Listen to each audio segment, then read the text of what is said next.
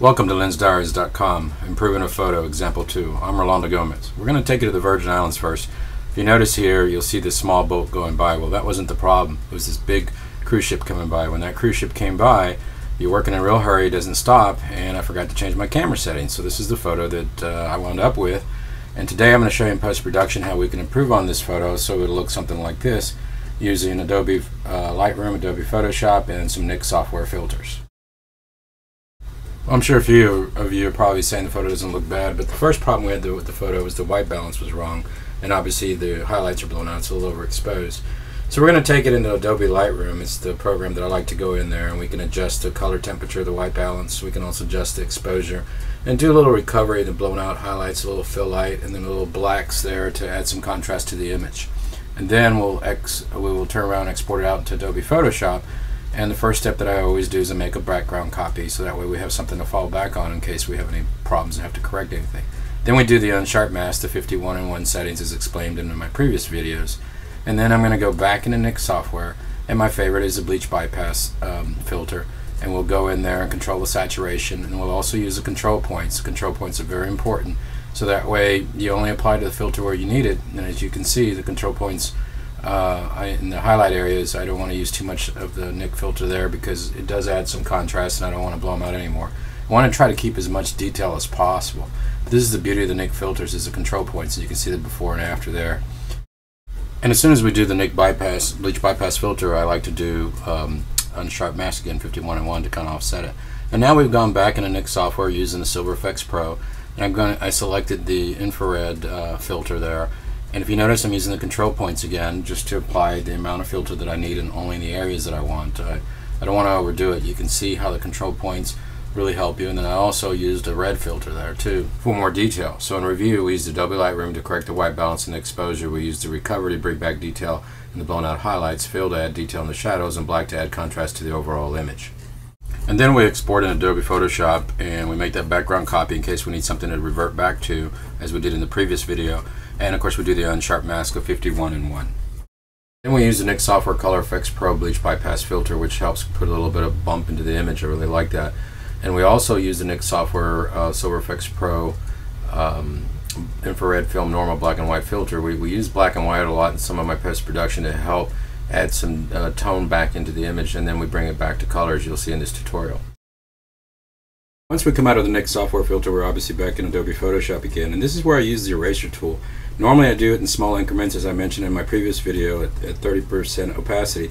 This time we're going about 100%, and we're going to basically erase out the effect on the body. This is the same as creating a mask, and this becomes very important for the steps that we're going to follow. And you know, I kind of do it rough in the beginning. It's nothing to worry about.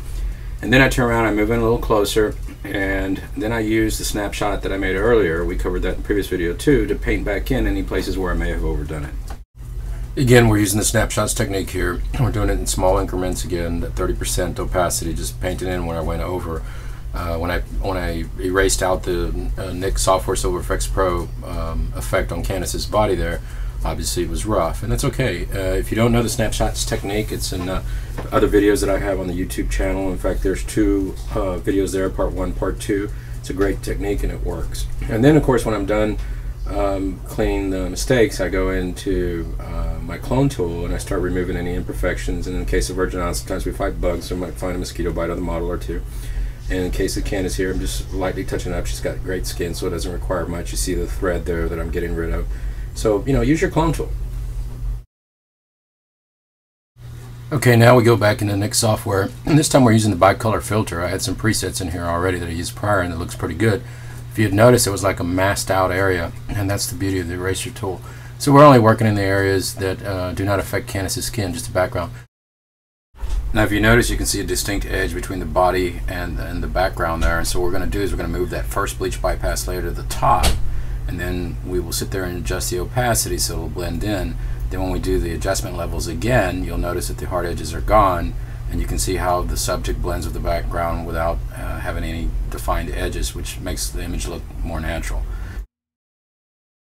Now we're back in Nik Software Color Effects Pro, and we're using the Indian Summer filter, and this is going to add a little pink saturation in our bathing suit, as well as adding pink into the sky. If you notice, we're using control points to make sure we don't affect the skin tone. That's very important here because this is about adding saturation to the clothing, and then by throwing that pink into the clouds, it kind of adds a little bit of brings the swimsuit to life and adds a little bit of additional color. And pink is a warm color, whereas blue is a cool color. So you see the contrast between the blue water, the blue ship, and some of the blue in the sky, along with the pink and the skin tone and the swimsuit adding warmth to the image. So contrast is important in your photos. Now we really want to beef up this warm, cool color contrast, so we start out with adjusting levels in Photoshop. Then we go back into Nik Software and we're going to use the contrast color range filter, and you can see here how much it really will pump up the contrast there. And then we'll turn around and use control points, because in certain areas like the swimsuit we don't want to wash out, and some parts of the sky it's important to, when you add contrast, you have to be careful for the areas that your darks are going to go much darker, and your shadow areas, and then your highlight areas are going to go even more brighter. So these control points, that's the beauty of Nik Software Filter, really help to keep it as a clean transition. Now the image still needs a little bit more pump to it, so we're going to darken it up a little bit using the levels in Adobe Photoshop. And then once we make those level adjustments, we're going to turn around and use the snapshots technique again, because obviously we've darkened the entire image, but we want to now bring her face and her hair specifically back out.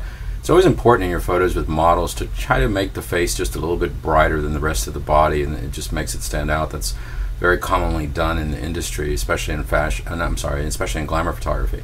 And you just paint in as you need it. Candace has a beautiful body here, and so we just brighten up the areas that just kind of stand out. Now one of the problems with this image is the ship is a little bit too saturated blue, so we're going to do Adobe Photoshop and drop down the saturation. Then we'll go back into the snapshots technique, and we'll sit there and paint that saturation out. Keep in mind, this is about the model, not about the ship. So we want to kill that saturation, and that way her swimsuit's a little bit more saturated in the image than any other color. And obviously the human eye is going to go to your subject there, beautiful model Candace Marie. So let's review this tutorial. We used Adobe Lightroom to correct the white balance and correct the exposure. Then we used recovery to bring back in blown out highlights. We used fill to add a little area in the shadows to give it a balance, and then blacks to add contrast.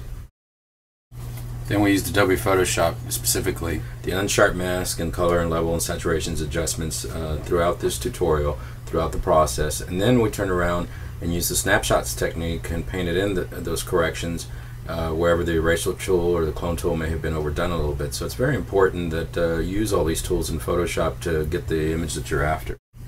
And throughout the process we also used Nik Software Color Effects Pro, specifically the bleach bypass filter, one of my favorites, along with the bicolor filter and the Indian summer filter to help add some color throughout the image and some saturation.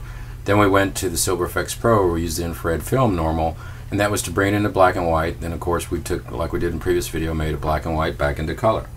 Then we used the Nik Software Color Effects Pro contrast color range filter, and this was important to make the blues contrast against the pinks there, the cool colors versus the warm colors.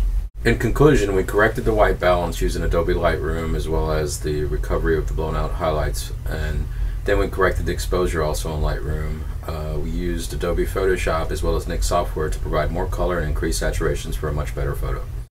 Thank you very much, and I hope to see you on lensdiaries.com, where you'll find more photography tips and tutorials.